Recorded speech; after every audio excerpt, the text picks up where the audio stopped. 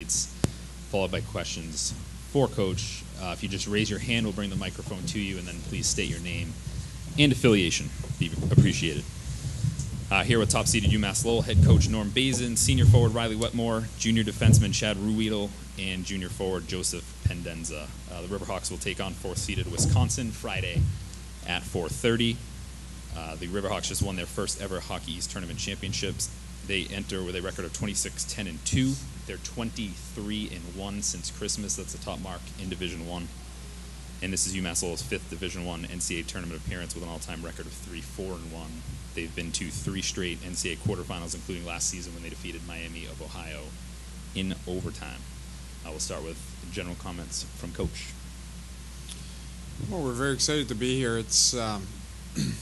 It's great for our school to allow River Rock Nation to follow us within close proximity to the Songus and Lowell.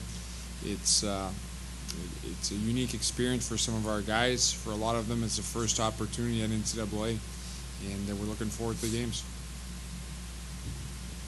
Thanks, Coach. Questions for the student athletes? This question from Riley, Jim Conley from U.S. College Hockey Online.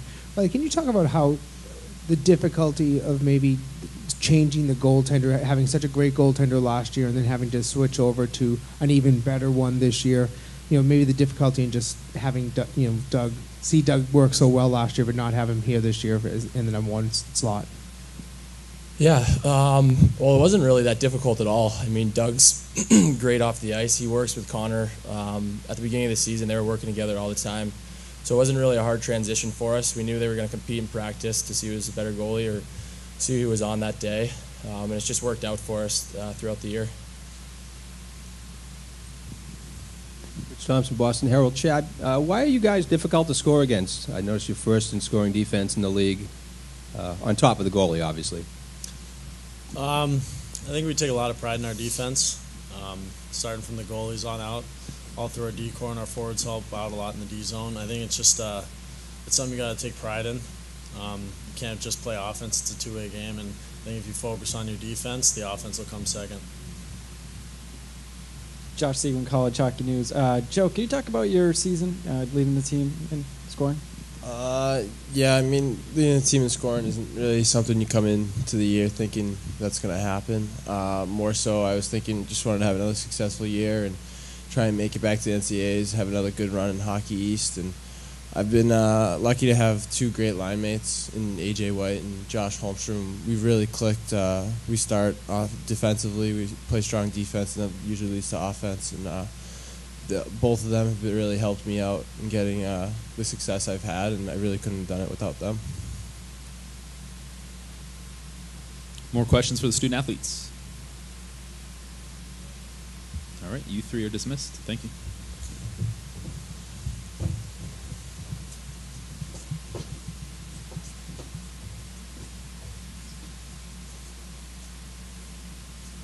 Questions for Coach Bazin?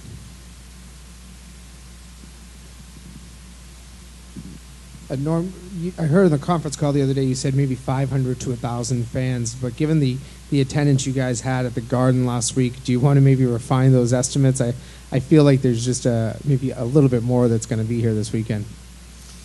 Yeah, I guess I haven't dove into the statistics with our sports information or anybody else for that matter. I'm excited to see any blue jerseys come through and support our team. As far as how many will be here in the end, remains to be seen.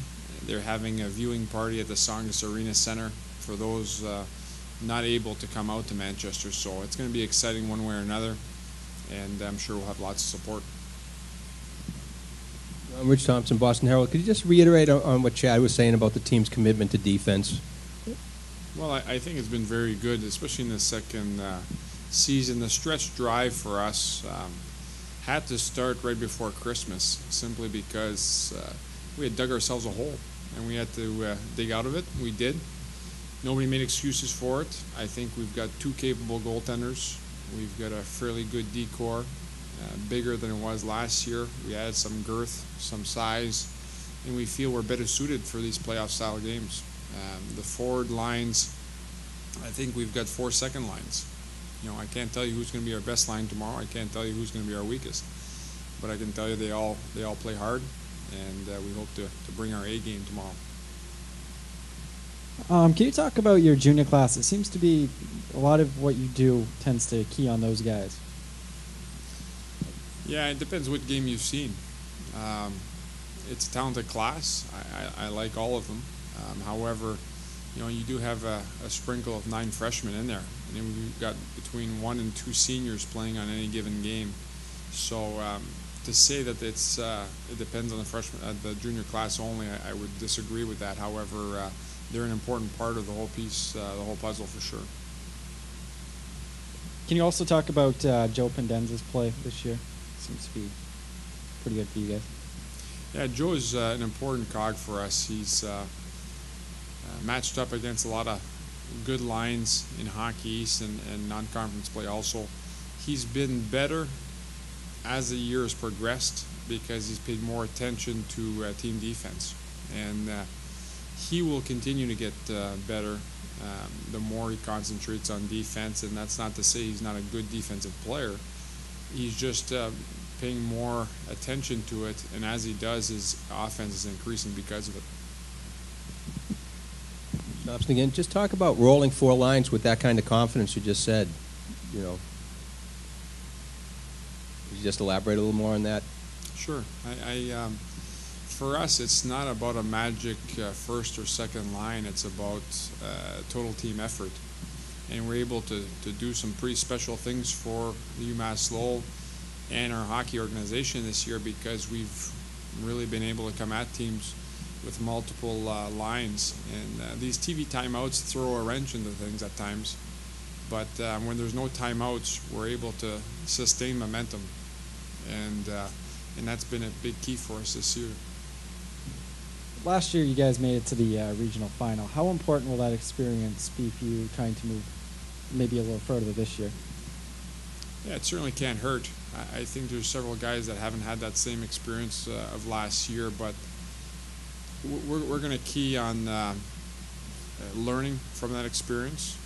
I think you learn as much from failures as you do success stories. And last year we felt we came out strong, and we probably didn't sustain a whole 65-minute effort both nights. And this year our goal is to play 2 very good hockey games, and hopefully we get a chance to play a second.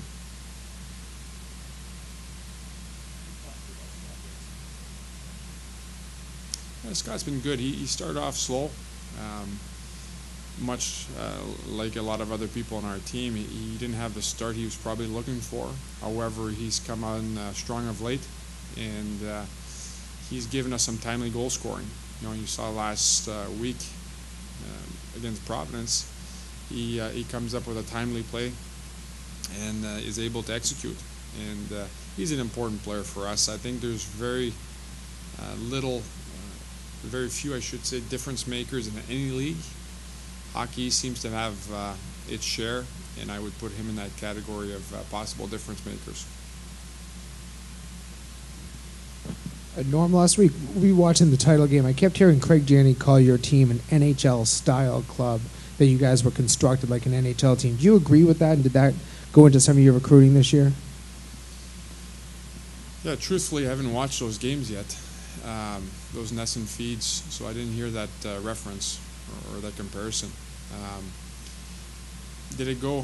We're looking to build the best college team we can, and if it's compared to a pro team, so be it. However, we play the college level, and at no point do we think we want to recruit pros, because usually those guys leave after a year, maybe 2. We have, I think, the majority of our guys who are very, very good college players, and who play well under a system, who play well within a framework of playing hard for each other. And that's why I think it's been the biggest difference here in the last 10 games is they're playing very hard for each other, and they have tremendous pride in their school, and it's been showing. Further questions for Coach? Just comment on Wisconsin. It looks like they're very strong 5-on-5. What do you expect from them? Well, we expect an excellent hockey team, an excellent game. We know they're an excellent hockey team. They've got strong goaltending, strong team defense. You could say we're very similar in many, many ways. They've had a good stretch in the second half, as have we. So it should be an excellent hockey game. How the game is going to unfold, that's why people pay some money to come and see the games. They're exciting. It's going to be a tremendous atmosphere. I think, if nothing else, New Hampshire and Lowell are going to bring a lot of fans, and it should make for an exciting atmosphere for all the student athletes, and that's really it's all about. Any final questions for Coach? Thank you, Coach.